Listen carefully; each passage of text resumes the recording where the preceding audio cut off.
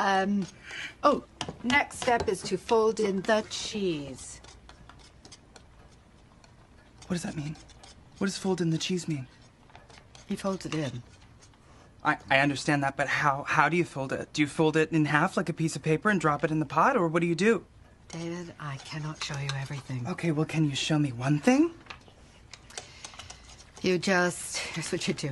You just fold it in. Okay, I don't know how to fold broken cheese like that. And I don't know how to be any clearer. You take that thing that's in your hand, and you... If you say fold in one more time... It says fold it in!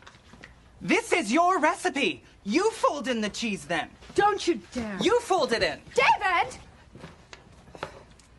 Oh, good. Now I see bubbles. David!